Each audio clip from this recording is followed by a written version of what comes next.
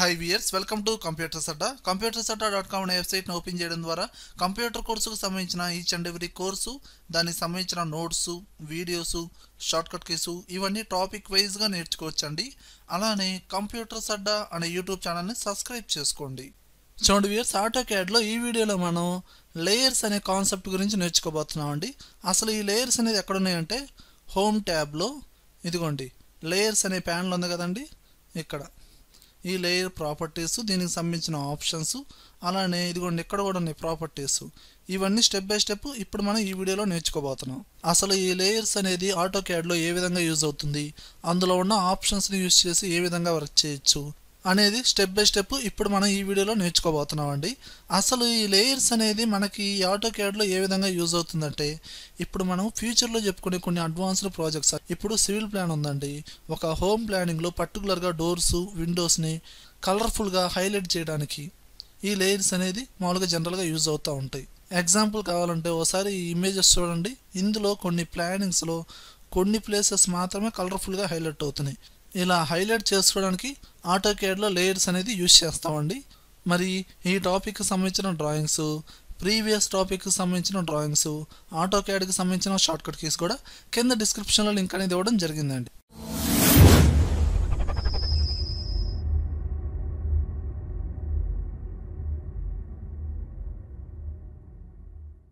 చూడండి వ్యూయర్స్, ఇప్పుడు ఈ లేయర్స్ అనేది ఏ విధంగా యూజ్ అవుతాయి అంటే, ఇప్పుడు నేను ఒక లైన్ అనేది డ్రా చేస్తాను అండి, దాని షార్ట్కట్ ఎల్ ఎంటర్. ఓకే, ఒక లైన్ అనేది డ్రా చేశాను. ఇప్పుడు ఈ లైన్ అనేది ఏ కలర్లో ఉంది, వైట్ కలర్లో ఉంది. స్టైల్ ఏముంది, స్ట్రైట్గా ఉంది, అంతే కదా.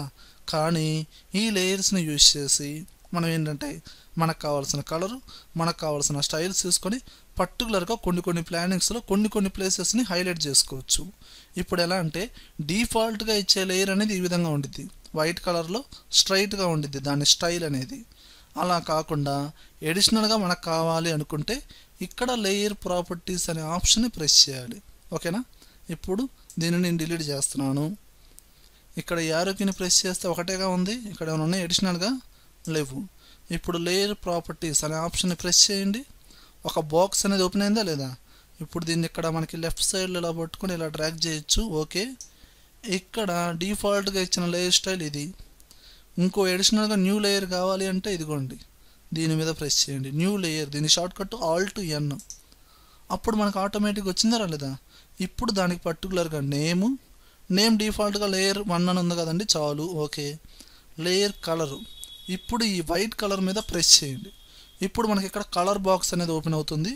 ఇందులో మనకు కావాల్సిన కలర్, ఓకే నాకు రెడ్ కావాలి, రెడ్ సెలెక్షన్ చేయండి.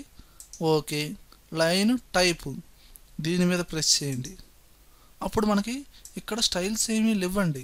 స్టైల్స్ కావాలి అంటే ఇక్కడ లోడ్ అనే ఆప్షన్ని ప్రెస్ చేయండి. ఇక్కడ మనకి డిఫరెంట్ స్టైల్స్ ఉంటాయి. స్క్రోల్ బార్ డ్రాగ్ చేయండి. ఓకేనా, ఇక్కడ నాకు ఈ స్టైల్ నచ్చింది, సెలెక్షన్ చేయండి.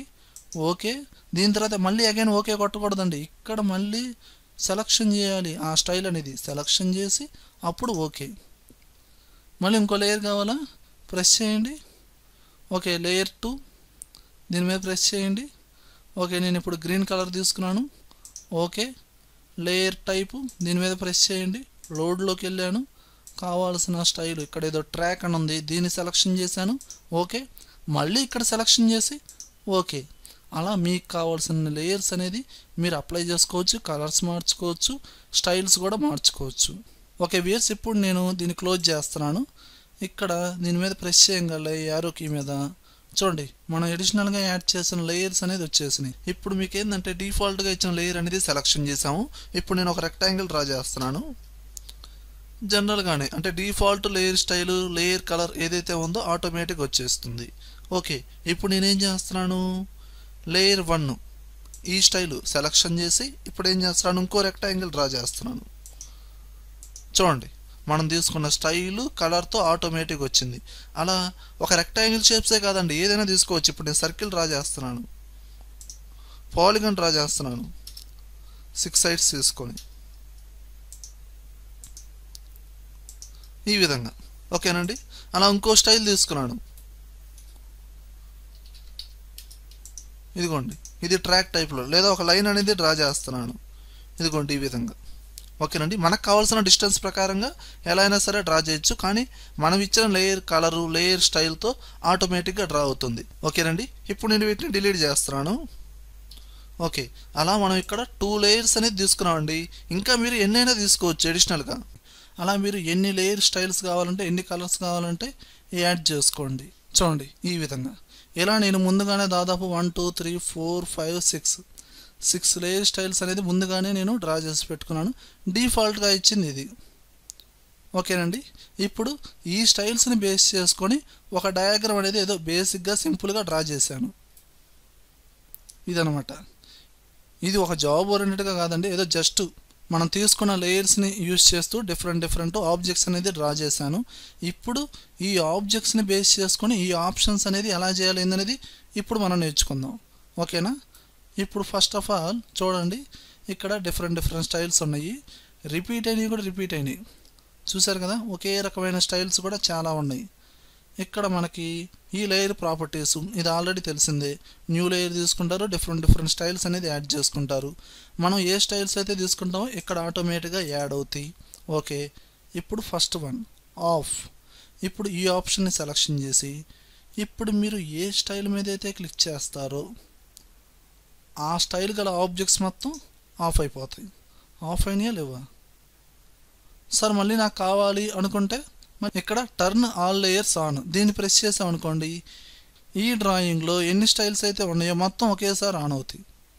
అండ్ నెక్స్ట్ ఆప్షన్ ఐసోలేట్, దీన్ని సెలెక్షన్ చేసి మీకు కావాల్సిన లేయర్ స్టైల్ మీద సెలెక్షన్ చేసి కీబోర్డ్లో ఎంటర్ కొట్టారనుకోండి, ఆ స్టైల్ గల ఆబ్జెక్ట్స్ మాత్రమే ఉంటాయి, రిమైనింగ్ మొత్తం హైడ్ అయిపోతాయి.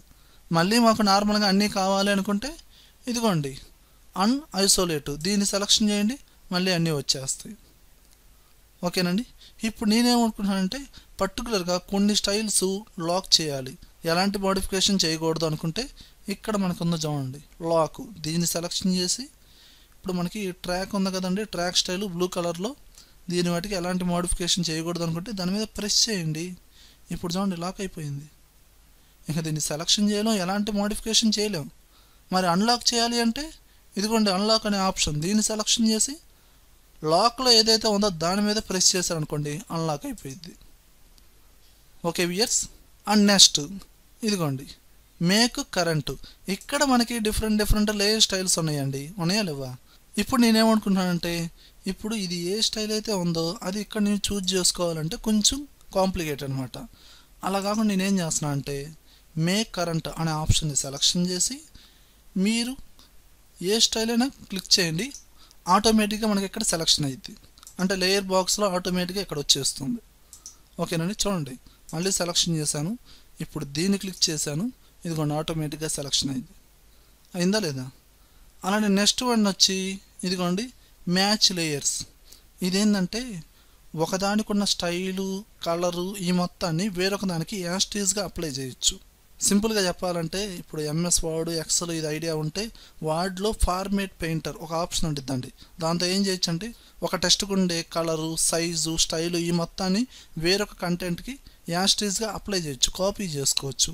అలా ఈ ఆప్షన్ అనేది యూజ్ అవుతుంది.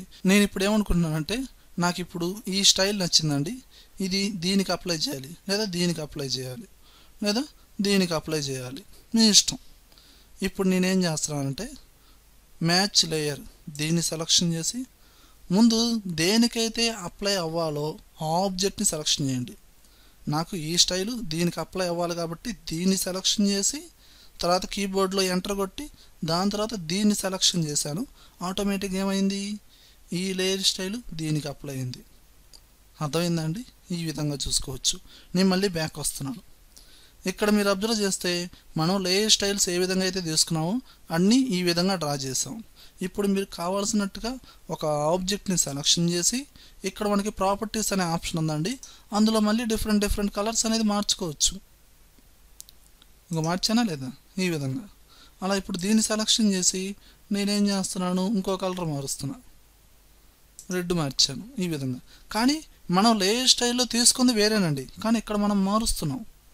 ఓకేనా. ఇప్పుడు దీన్ని సెలెక్షన్ చేసి నేను ఇక్కడ లేయర్ స్టైలే మారుస్తున్నాను. ఇందాకేమో కలర్ మార్చాను, ఇప్పుడు ఇదిగోండి ఇది మార్చాను. అర్థమైందండి? కానీ ఇక్కడ ఎక్స్ట్రాగా చాలా కలర్స్ ఇచ్చాడండి. కానీ ఇంకా ఇక్కడ స్టైల్స్ ఇవ్వలేదు. ఏందండి అంటే ఇక్కడ బేసిక్గా ఏంటంటే మనం ఇక్కడ లేయర్ ప్యాలెట్లో ఏ స్టైల్స్ అయితే తీసుకున్నామో అవే యాడ్ అవుతాయి, అడిషనల్గా యాడ్ అవ్వవు. ఓకేనండి. ఇప్పుడు నేనేం చేస్తున్నానో చూడండి. నాకు ఇప్పుడు ఈ స్టైల్ నచ్చిందండి, ఈ స్టైలు కలర్ ఇదంతా నచ్చింది. ఇది దీనికి అప్లై చేద్దాం అనుకుంటున్నాను ఈ ఆబ్జెక్ట్కి. ఓకే, నేను ఇప్పుడు మ్యాచ్ లేయర్ ఈ ఆప్షన్ని సెలెక్షన్ చేసి అప్లై అవ్వాల్సింది ఈ ఆబ్జెక్ట్గా కదా, దీన్ని సెలెక్షన్ చేసి ఎంటర్ కొట్టి ఇప్పుడు దీన్ని సెలెక్షన్ చేశాను అనుకోండి, ఏమైంది స్టైల్ వచ్చింది. కలర్ మాత్రం మనం ఇక్కడ స్టార్టింగ్లో లేయర్ ప్రాపర్టీస్ అనే ఆప్షన్ యూజ్ చేసి ఏ కలర్ అయితే తీసుకున్నామో ఏ స్టైల్ అయితే తీసుకున్నామో అదే మ్యాచ్ అయ్యిద్ది. అంతేగాని మీరు అడిషనల్గా ప్రాపర్టీస్లోకి వెళ్ళి దానికి లేని కలర్ యాడ్ చేసి సేమ్ యాస్టేజ్గా అప్లై అవ్వాలి మ్యాచ్ అవ్వాలి అంటే అలా మ్యాచ్ అవ్వదు. ఓకేనా. చూడండి ఇంకో ఎగ్జాంపుల్ చెప్తున్నాను. ఇప్పుడు ఇది దీనికి అప్లై చేద్దాం అనుకుంటున్నాను. మ్యాచ్ లేయర్ తీసుకొని దీనికి అప్లై చేయాలి కదా, సెలక్షన్ చేసి ఎంటర్ కొట్టి ఇప్పుడు దీని మీద ప్రెస్ చేశాను. ఏమైంది చూడండి, మనం స్టార్టింగ్లో ఏ స్టైల్ అయితే ఉందో అది అప్లై అయింది, కానీ మధ్యలో ప్రాపర్టీస్ అనే ఆప్షన్ యూజ్ చేసి మార్చిన స్టైల్ మాత్రం మారలేదు. ఓకేనండి. ఈ విధంగా మనం స్టెప్ బై స్టెప్ ఇక్కడున్న ఈ లేయర్స్ ప్యానల్లో ఆప్షన్స్ అనేది యూజ్ చేయొచ్చండి. ఓకే వియర్స్ ఈ వీడియో కనుక మీకు నచ్చినట్టయితే లైక్ చేయండి, కామెంట్ చేయండి, షేర్ చేయండి. ఒకవేళ యూట్యూబ్ ఛానల్ని సబ్స్క్రైబ్ చేయకపోతే వెంటనే సబ్స్క్రైబ్ చేయండి. Thank you very much.